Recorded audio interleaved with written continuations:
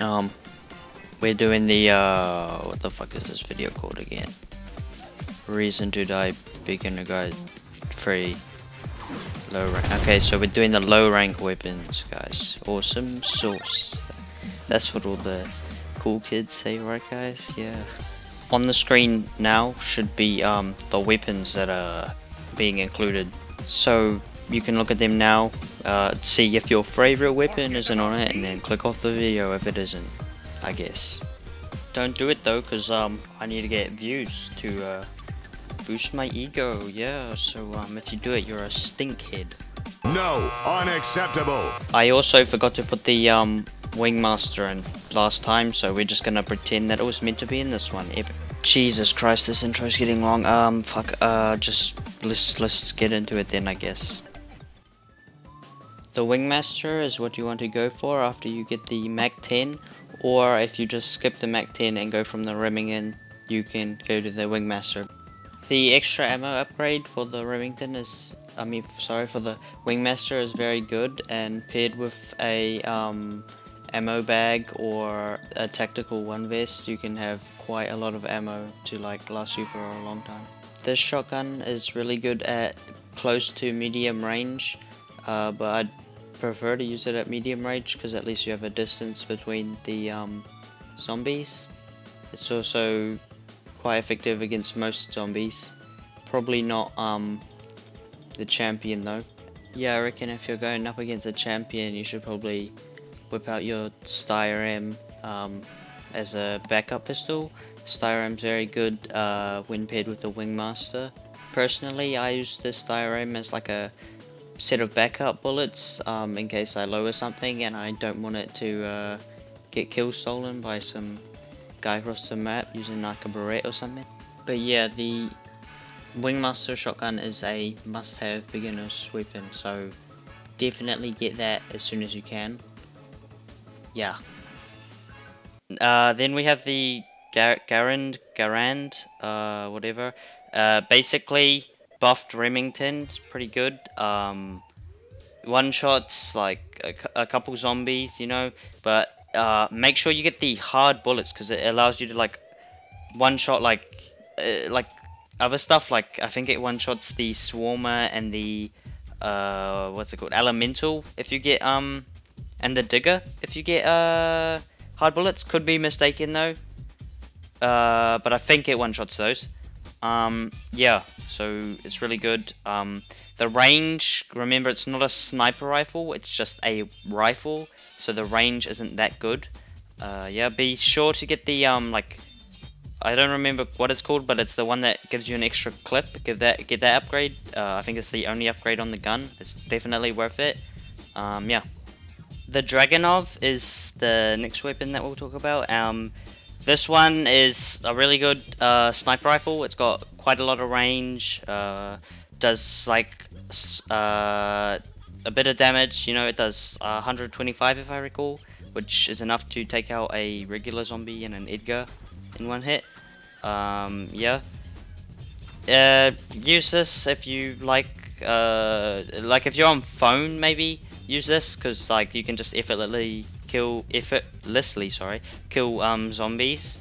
Yeah, it's really good on Void, by the way. So if you're into Void farming or you want to try it out, I'd get this weapon to do it because the Garand isn't as good in Void farming, seeing as like it's a huge map, so other people are gonna get your kill unless you use like the barrette or the Winchester or the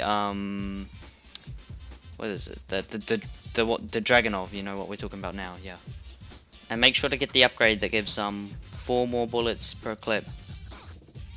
Next up we have the HK 416 or whatever, I don't know how to pronounce it.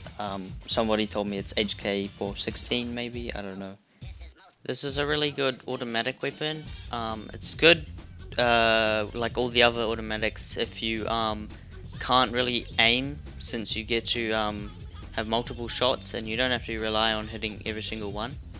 The major downside to this weapon is that it has not much reserve ammo or clips or whatever.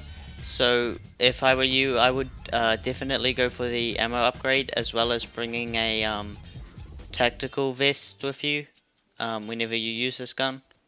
So use this if you really liked how the Mac 10 played.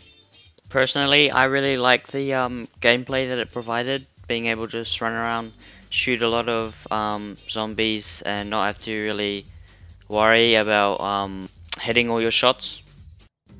The Thompson is quite expensive for its rank.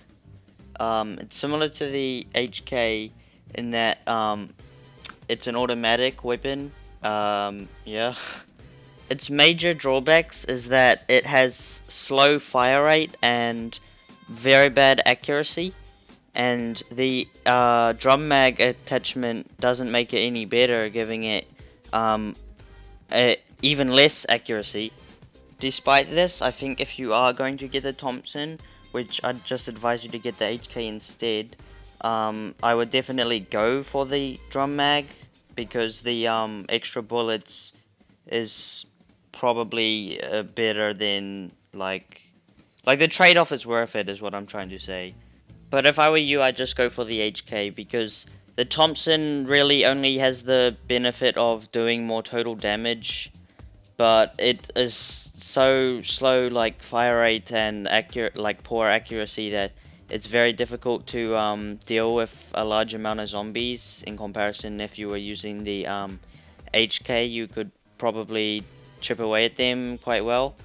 But you know, this is just a bit worse in my opinion. The last gun that we're going to be featuring today is the M16A1. This is a burst gun, which this one, well, in the game they shoot out 3 shots each time you click, but this gun can shoot 1 bullet as well at a time. If you I don't remember the button, but one of the buttons, I'll put it on screen. When you click it, it will toggle between burst and single fire mode, like semi-auto or whatever. I don't think this weapon is worth getting, because it's a burst. There's also like a barrel attachment, which people say saved the gun or whatever, but it's still probably more worthwhile getting like the M16 or something else, because I just really don't like bursts personally. But I don't know, you might like them or whatever, and I guess you can get them in that case. The bat's the final weapon that I'm gonna be talking about today, and it's a pretty good melee. Only thing is, melee isn't very useful. Like, a lot of the time, if you're me at least, I don't have like the most decent internet, so a lot of the time when I hit something with the melee, I can also like still take damage because of my ping or such. But yeah, it's up to you really if you need it. But if you're like trying to get more money, I wouldn't bring a melee like at all. Really, I just bring like a sidearm weapon, because you know you can just get more money, and that's really what this game's about. Okay, so this is the end of the video. Okay, cool. Yeah. Reason for the long ass wait. Had 2 weeks where I couldn't use my computer, and I didn't really want to play the game on my phone. And then I was just grinding for the other 2 weeks, like on and off, because you know I don't play the game all the time. It's not my main thing to do. But yeah, whatever. Okay, goodbye.